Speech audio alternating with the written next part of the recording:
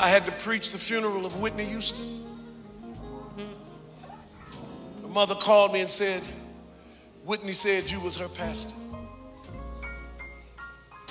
But I don't have to be afraid or ashamed because I told her about Jesus.